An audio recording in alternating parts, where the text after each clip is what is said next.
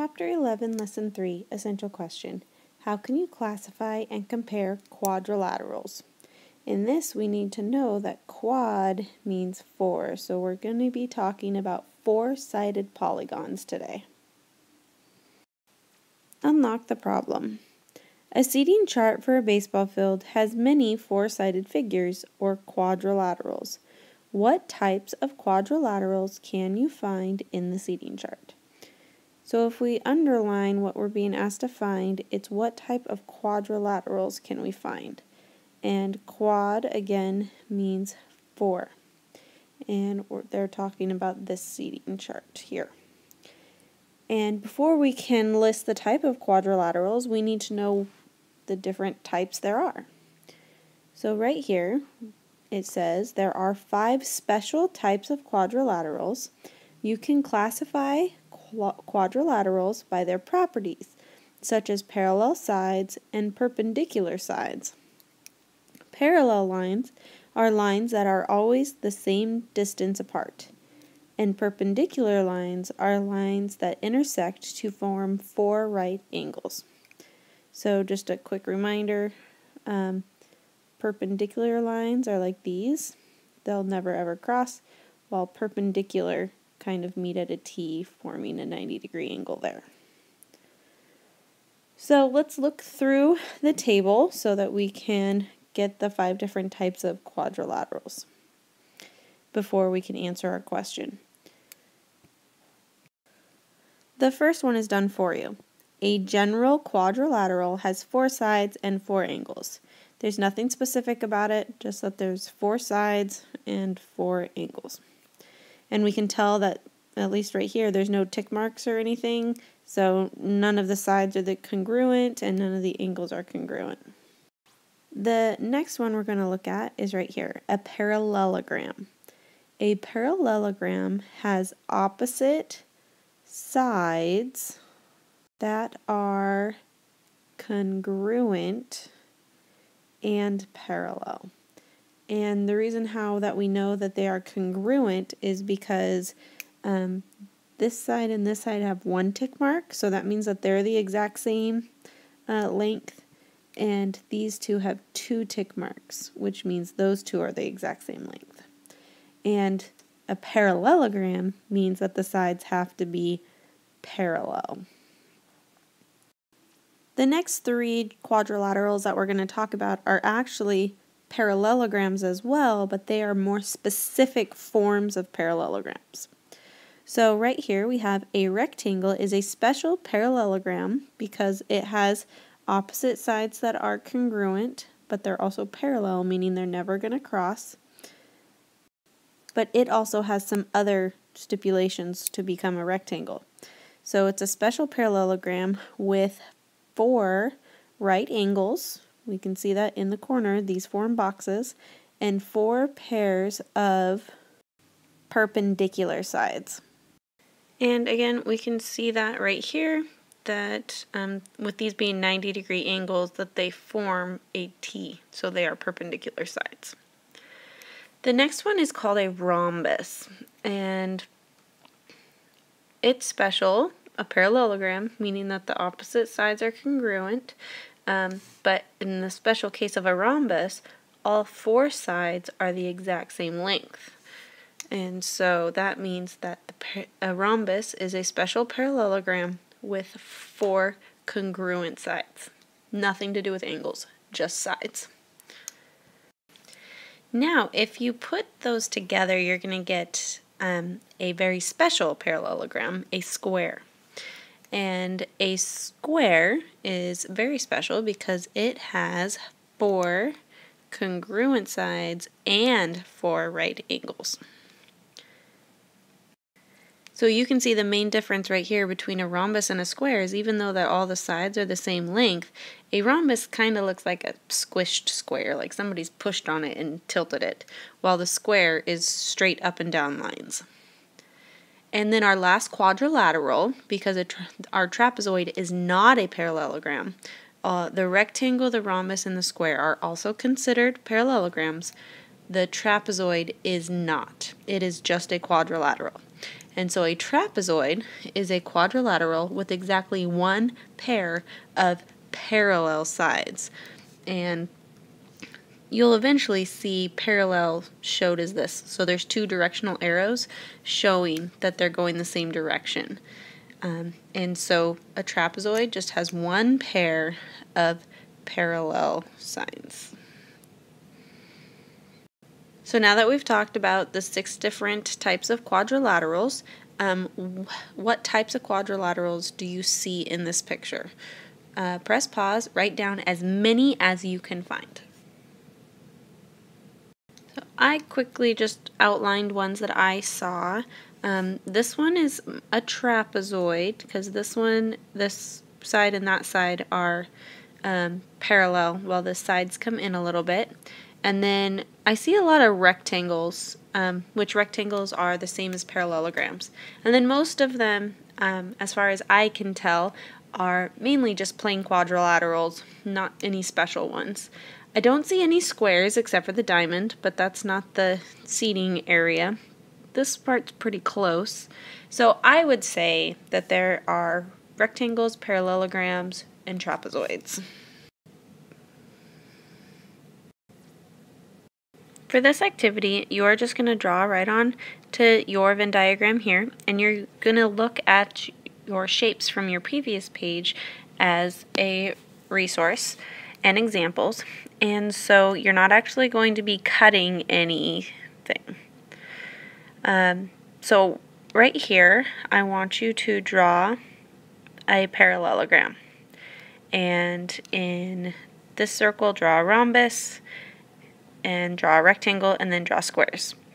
And in this bottom circle, you're going to draw a trapezoid. Now remember, these are all quadrilaterals, and so that's what this outer box is. And then within the quadrilaterals, you can call them parallelograms or trapezoids, and then within the parallelograms, even farther into them. And after you draw those, we will go through these sentences together, and we will fill them out based on the pictures and the Venn diagram. So right now, draw an example for each different shape listed. Here I have some examples based on like some pattern blocks that you may see in the classroom. So this brown one right here, this one is a rhombus. It has 4 congruent sides, and that's all that it has. And I mean, it's a parallelogram because all the sides are going the same direction. So this one is a rhombus, and it needs to go in just the rhombus side. Okay. This blue one, let's look at it. It has 4 sides, and they are all the same shape, but they're not at 90 degrees, and so this blue one is also a rhombus. This pink one is, let's see, well, it is a parallelogram, so let's start it right here. This side and that side's parallel, but they're perpendicular, so they have right angles. That means that this one is actually a rectangle. So it's a parallelogram, but it's more specifically a rectangle. This orange one, the picture's kind of sideways, but let's look at it. 4 congruent sides and 90-degree angles. That means that this one is a super special parallelogram because it has the parallel sides, but it has congruent sides and right angles. So this orange one is considered a square. So it is all 3 of them. And then we have right here our trapezoid. It has 1 pair of parallel lines or sides. These 2 will eventually intersect if the lines keep going. So this one is a trapezoid. And then parallelogram, I don't have a picture of an example, but it would be something along these lines, like a squished rectangle. And a quadrilateral would just be 4 sides, not necessarily parallel. 1, 2, 3, 4. It has 4 sides, but nothing special. So now that we have them categorized and classified, let's go through these sentences. A rhombus is blank a square. Is a rhombus always a square? No, because these ones aren't squares. Is it sometimes a square? Well, it overlaps here, and this square could be considered a rhombus. So, yes, it is sometimes a square. The next one says a parallelogram is a blank a rectangle. So, is a parallelogram always a rectangle? Nope, this one's not a rectangle, but it's still a parallelogram. But this rectangle is a parallelogram, so it can sometimes be a parallelogram or a rectangle. So a parallelogram is sometimes a rectangle. The next one. A rhombus is blank a parallelogram. Always, sometimes, or never. Well, to even make it in here, it has to have 2 sets of parallel lines. And so a rhombus always has 2 sets of parallel lines. That means a rhombus is always a parallelogram. And our last one, a trapezoid is blank a parallelogram. Is a trapezoid, which is right here, always a parallelogram? Nope, not even in the same circle. Is a trapezoid sometimes a parallelogram? Again, they do not even overlap, so the answer is no. A trapezoid is never a parallelogram because it only has 1 set of parallel lines. And the actual last one, a square is blank a rhombus. So, is a square always a rhombus? Well, it's in the rhombus circle. So that means that it is always going to also be a rhombus. Because remember, squares are super special.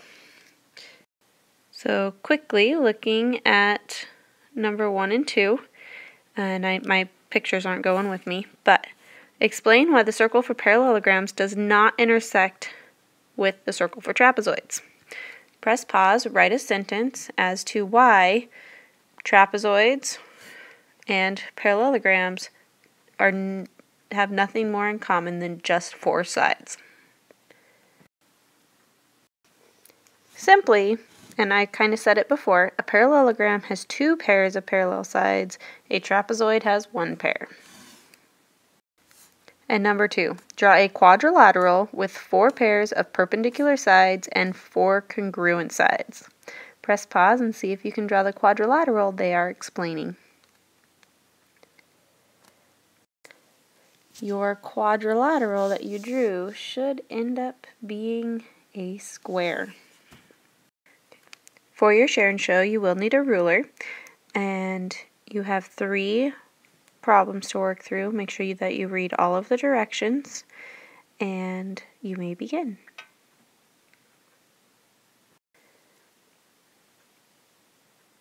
Using your ruler, you should have found that side AD and BC are the same length, as well as AB is the same length as side DC. And so, are any of the sides congruent? Yes, and then you should have marked them. B, how many right angles does it have? There are none. And then how many pairs of parallel sides does the quadrilateral have? So how many sets of 2 are parallel? There are 2. So how would you classify this quadrilateral? 2 pairs, parallel sides, no right angles. This is simply a parallelogram. For number 2 and 3, you need to have classified it as many ways as possible using the words quadrilateral, parallelogram, rectangle, rhombus, square, or trapezoid. So any and all of them if they work on it. I will just have the list show up of what they are. Number 2 has 3, a quadrilateral, 4 sides, parallelogram, 2 pairs of parallel sides, and a rectangle, 4 90-degree angles.